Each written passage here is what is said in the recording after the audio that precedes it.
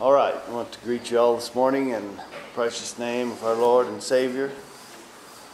Thankful to be here with you all again this morning. Hear the singing and the thoughts that the boys brought out. Let's go to the Lord in prayer. Our Father, we come before you this morning and we thank you for your goodness and your mercy. We thank you, Lord, for your grace. Lord, help us to be faithful to you. Forgive us where we fail you, Lord. Help us to have courage and strength, Lord, to see the goal in mind, Father. Again, we just want to thank you for all that you do for us. Help us be faithful again. Fill us with your Spirit and give us wisdom. In Jesus' precious name, amen. All right, let's open our Bibles to Romans 12.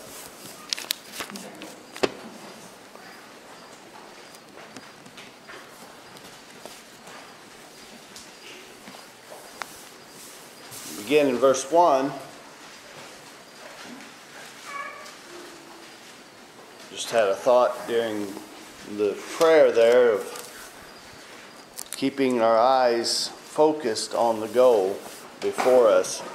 It's so easy for us to get caught up in day-to-day life, week after week, month after month, year after year, just kind of going through religion, going through the motions, and we kind of get caught up in what's going on around us. We get caught up in doing whatever we think we need to be doing, and we often just lose sight of the goal that's set before us. The songs we sing about this morning, and a lot of the Bible talks about it and reminds us to keep pressing forward to that day that we face eternity.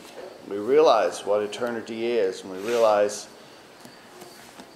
God and all His glory and His splendor, and that is so easily drowned out in the world. And in our lives, we just forget about those things. And that's the goal, the end result that we're all striving for. We forget about them, and I just want us to encourage us to keep that in our mind. It gets difficult, we press on and we learn something and we grow and we move and we live that way for a while, and then we learn something new and it kind of changes things all around, and we get caught up in where we're at. And our goal is to keep our eyes focused on the Lord. And our goal is, when we stand before the Lord, that He can say, "Well done, thou good and faithful servant." Sometimes we forget that and we get caught up in other things. Let's just read Romans chapter 12. Therefore I urge you, brethren, by the mercies of God, to present your bodies a living and holy sacrifice, acceptable to God, which is your spiritual service of worship. And do not be conformed to this world, but be transformed by the renewing of your mind, so that you may prove what the will of God is, that which is good and acceptable and perfect. I'll just stop there. Just the exhortation for us to present ourselves to God. We are not our own.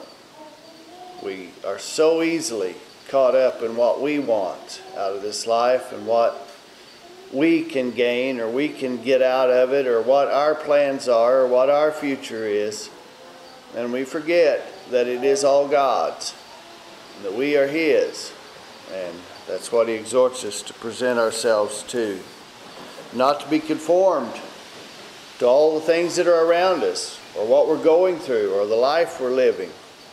Not to be conformed to that, but to be transformed and having our minds renewed to what His will is for our life. Sometimes we think we know what God's will is, and as we grow, we learn and we see things that we were misguided misdirected. And we have to learn. It's a continual process. A lot of times we think, well, if I just knew what the Lord's will was for my life, then everything would be fine. But the Lord's a living thing, and we're living things. We're growing things. And He uses areas of our lives to bring us through to get to the next step. And that's His will, not just getting caught up in the one thing we're doing right now and being the Lord's will. So that you may prove what the will of God is. How many people we've seen that are just convinced that they're doing God's will. And it's just amazing how sure people are sometimes that they're doing what God wants them to do. And most around them see that that's not the way it is, or that's not the way it should be. And sometimes by God's grace, He does show us that we can do better, or we can go on and pursue something higher. And that's that we may prove the will, that which is good and that which is perfect. Sometimes we get so caught up in zeal and ambition of thinking that we're doing the right thing, and we miss so many things all around us.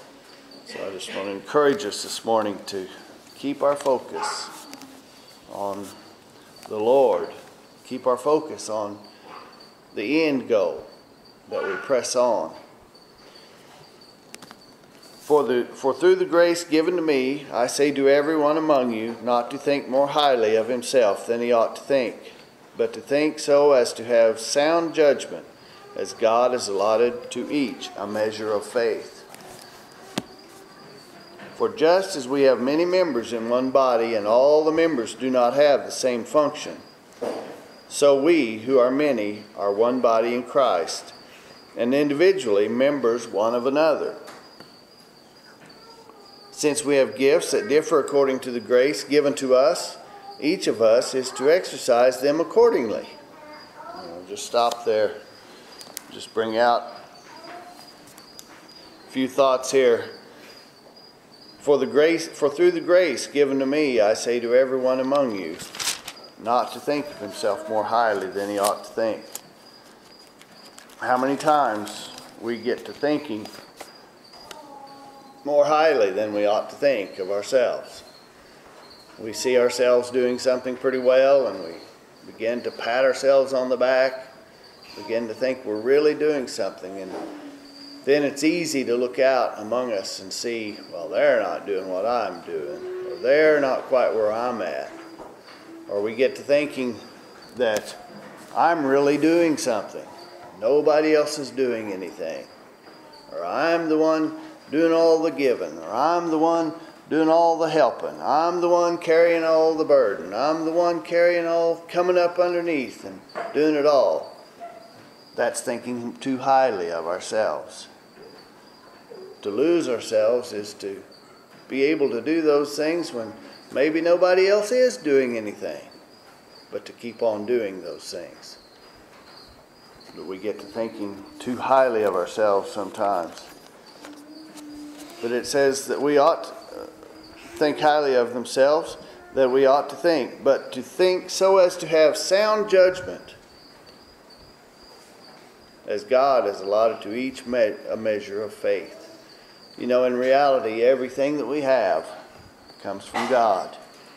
Even the opportunity for faith.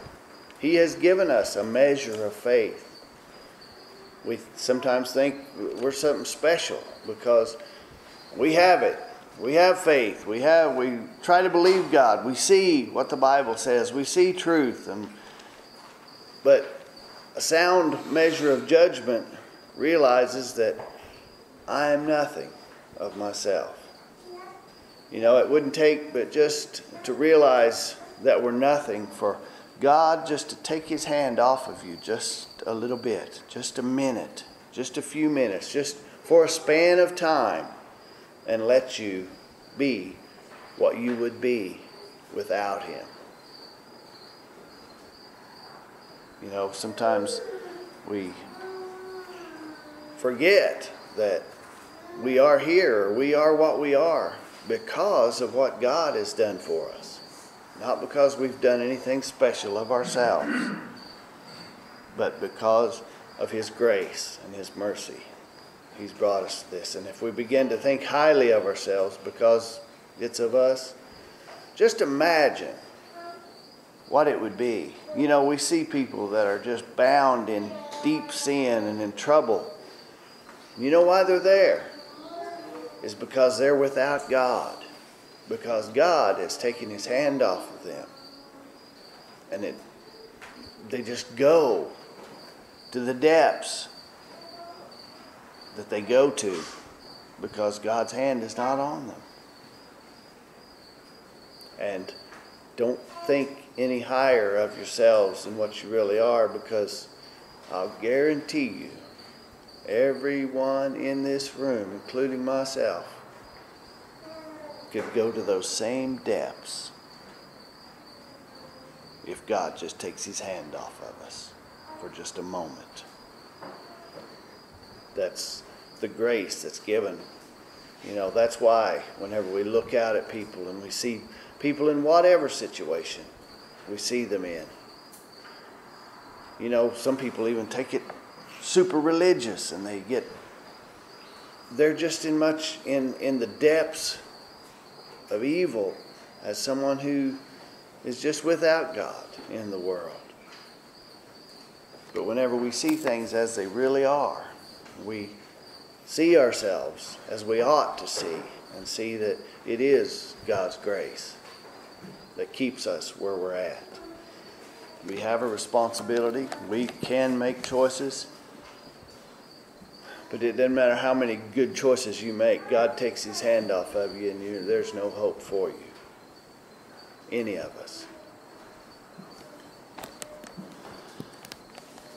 So we who are many are one in body in Christ, and individually members one of another. Since we have gifts that differ according to the grace to each of us is to exercise them accordingly. Each one of us have different gifts, different abilities. So often we see someone that's talented and we just think, wow, and we begin to envy their position. We begin to envy them, and whenever we begin to do that, you know what happens? We begin to miss doing what we're supposed to be doing. There's people that can do things that we can't do. There's people that are very talented. There's people that have gifts that I don't have. And they're part of us. And it's just fine that someone has something that we don't have. We're still one. You know, so oftentimes we think that the one has the gift. He's the one that's really out there and trying to run over everybody. But oftentimes it's the one that don't have the gift that's trying to tear them down. That's the real problem. And it's the real crime. We're one, whether we're talented or whether we're a bump on a log. We're still one. And the bump on the log is just as needed as the talent. If we begin to despise one another, upward or downward, we're wrong. That's the point. Like I said, oftentimes we think the one upward is the one that's up there is despising the ones below, but oftentimes it's the ones below that are despising the one that's up there. And it's equally wrong.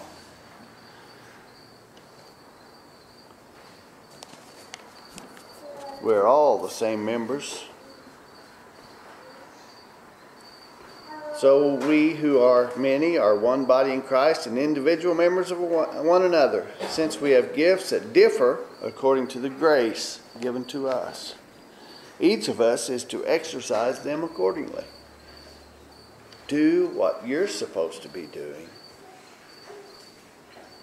Respect those who can do something better, and respect those who can't do what you can do. The same way. And it says, if prophecy, according to the proportion of his faith. Some people can see things. It's no great thing that they can see something. It's a gift that God has given. You deal with them accordingly, and if prophecy, according to the proportion of his faith. If service, in his serving, some people are servants. And he's to have his faith in just being a servant. We don't like that sometimes. We don't want to be just the low man on the totem pole. It's not too fun sometimes. We told the story about the one, this progression of how he wants to always be on the next step, the next ladder, and you want, oh, the other guy's got it better, the other guy's got it better, the other guy, and just can't be content with where we're at.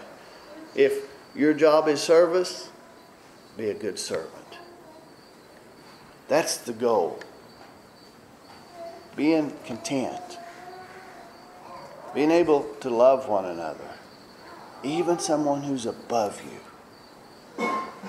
You know, it's our nature not to want to have someone above us. We've got a competitive heart sometimes, and we want to be right up there. But sometimes we have those that just serve. If service, in his serving. Or he who teaches, in his teaching. We have a tendency to envy those people who have a better gift than we do, or a gift and it stands out maybe, because we want to stand out. But the point is just do what you're supposed to be doing. Or he who exhorts, in his exhortation. He who gives, with liberality. He who leads, with diligence. He who shows mercy, with cheerfulness. You see, we all have a place here. You know, sometimes when we're doing one of these, we look around and say, well, nobody else is doing what I'm doing. Nobody else is doing as much as I am. And we have a tendency to want to grumble and complain. But this says, if you do it without looking around about who else is doing what. You do what you're supposed to be doing. In service, in his serving. In teaching, in his teaching. Exhort, in exhortation. He who gives, liberally. He who leads, with diligence. He who shows mercy, with cheerfulness. We can all do these things. But when we get to looking around and seeing that you're outdoing everybody else, well, maybe I better slow down. No. You just keep doing what you're supposed to be doing. Be an example.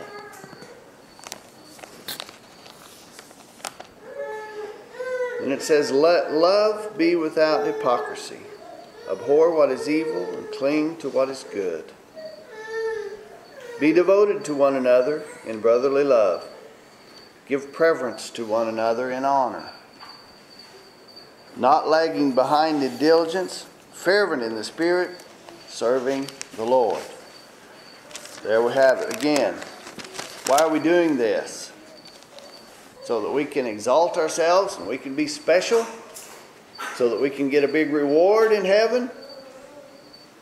No. We do these things because we're serving the Lord.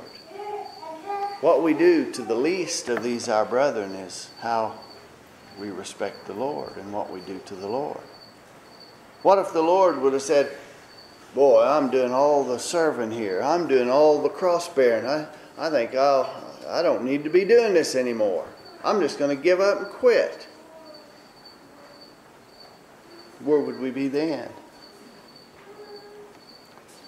We need to do as to the Lord what we're doing. Not worried about what others are doing. If I'm doing something, do it with all your might. Whatsoever your hand finds to do, do it if everybody else does it. If everybody else pitches in and helps you. No, it says do it with all your might. So easy for us to get discouraged if you're doing something and you can't really find much help, and you're doing it and you just keep on doing it and just not much help shows up, and people even complaining about it. So we just want to quit.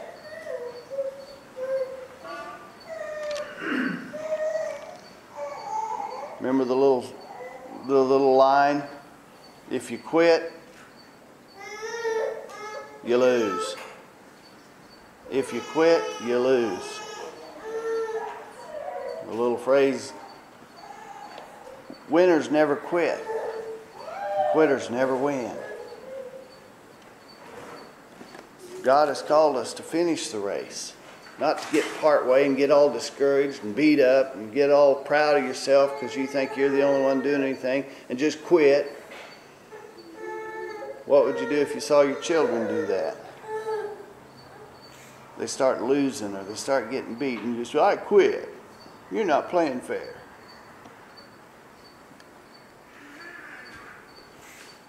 We wouldn't look too pretty, would it? We wouldn't allow that, would we?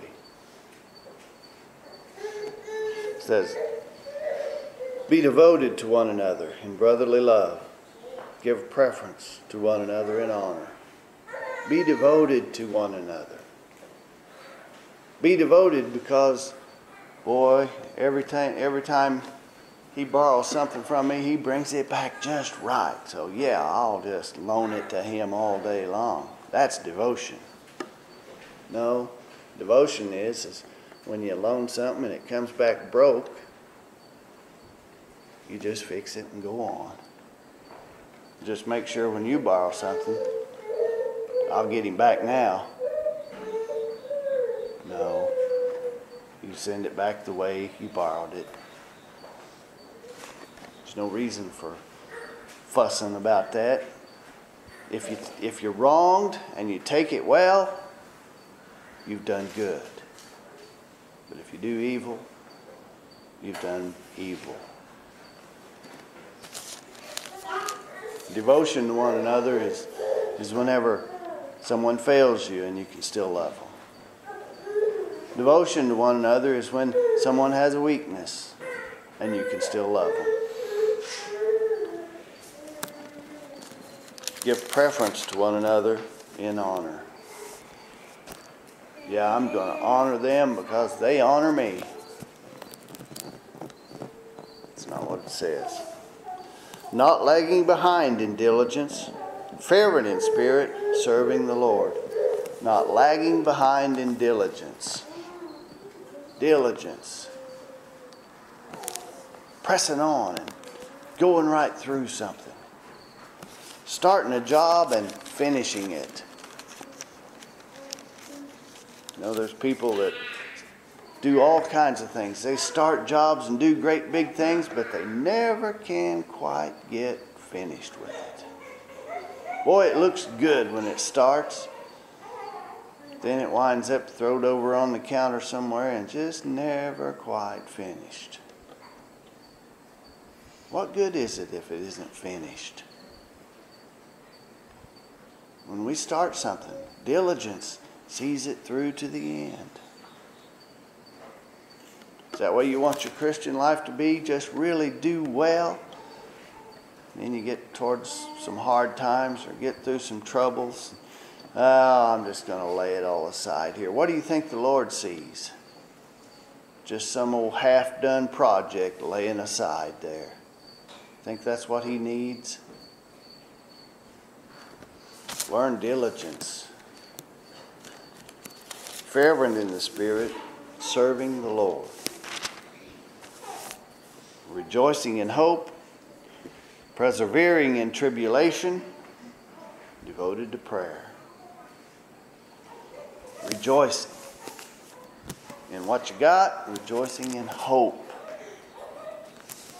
Keeping your eyes focused.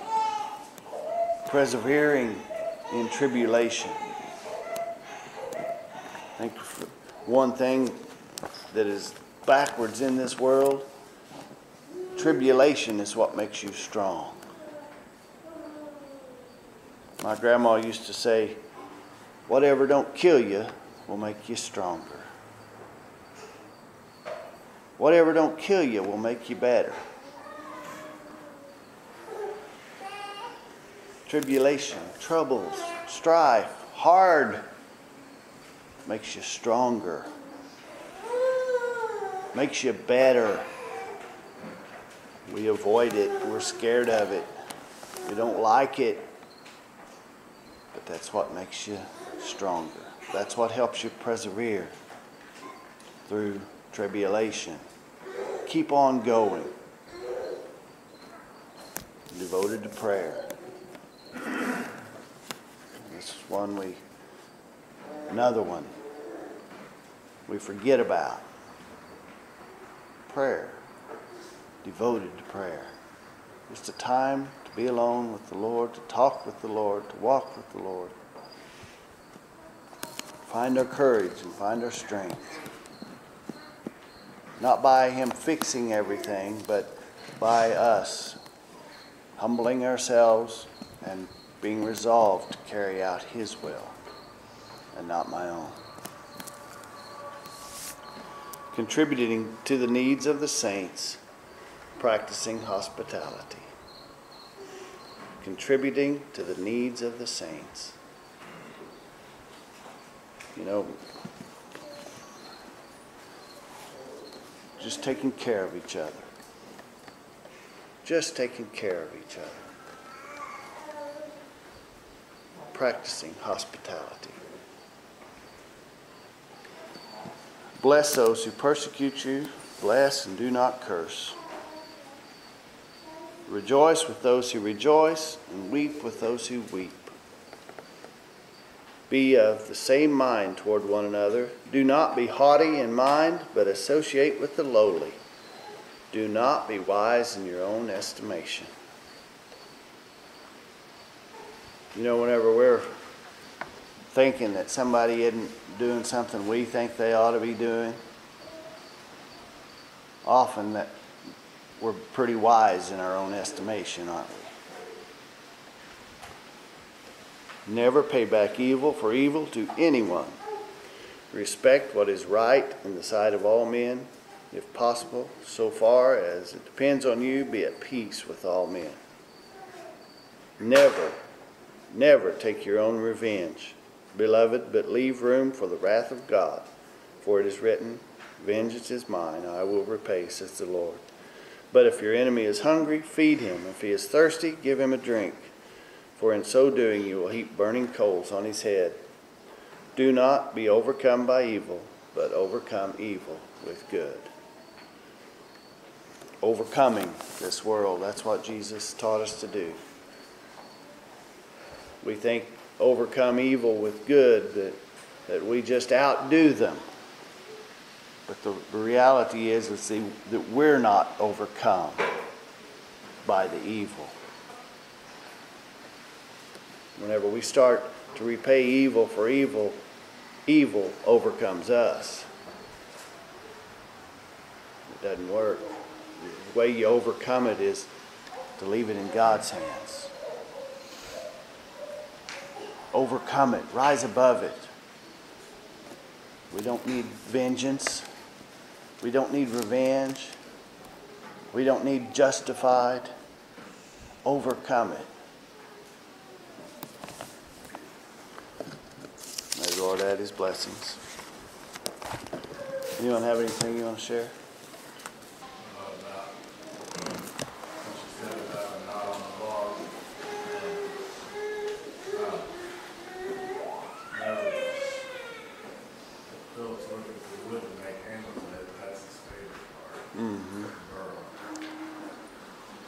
That's not what we do much shade. Right. Or much wood to build with.